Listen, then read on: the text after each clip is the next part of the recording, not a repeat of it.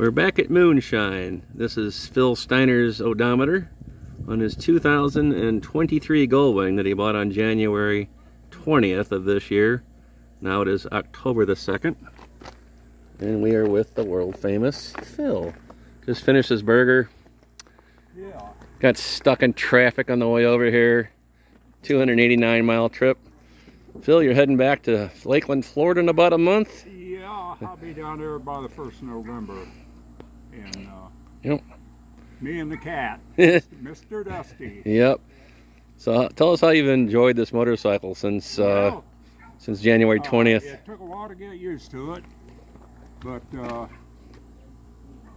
I like it more every day. I haven't had one lick of problems with it. I just put you people are not going to believe me, I just put a front tire on it, 60,000 mile. The rear tire I got 45 out of, which isn't bad for the original tires. And like I say, I put some extra lights on it for safety and everything, and it's been a pretty good bike. I've been up to Wisconsin twice on it, and rolling pretty good. I usually cruise about 65, but today I had her up to 70 mile an hour. Whoa, that's insane. Trying to get the carbon out of it. Yep. Yep. But, so what do you think about the handling of this bike compared to your 22 and 02 and 2015? Well, it's a lot lighter.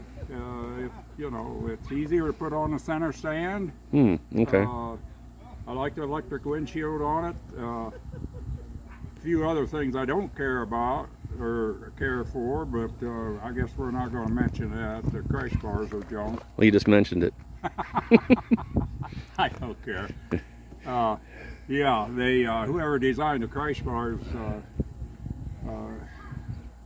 sure didn't do a very good job on it. Well, they just tried to make it look sleeker and lighter. Well, yeah. Than this clunky old thing down here, my 02 with the giant crash bars. So yours is obviously a sleeker design. It looks a lot more sporty than this couch on wheels. But yes, you've had two of these. But yeah, well, it's good that you're enjoying the bike. And tell your fans about the gas mileage. Well, I was coming over. I was running about 54 something with it. But now, since I kicked it up to about 70, I was running 51 something.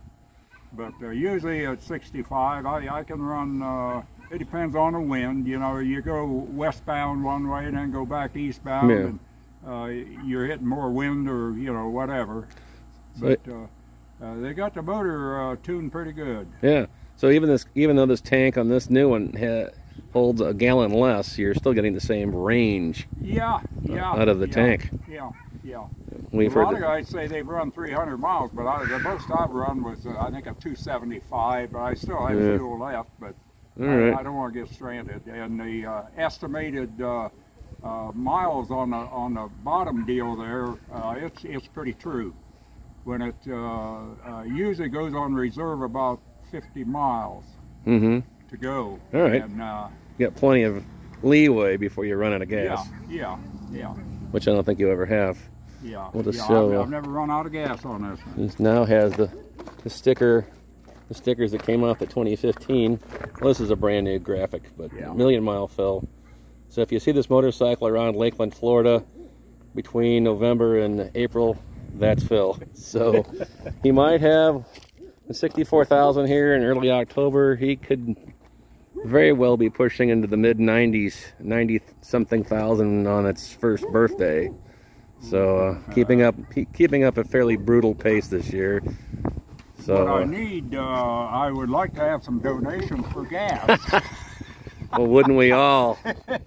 Wouldn't we all? Gas and tires, but yeah. I'm just going to stick with the old Bridgestone. Well, I got a Dunlap on the back now, but just original equipment Dunlap and a Bridgestone on the front. Okay.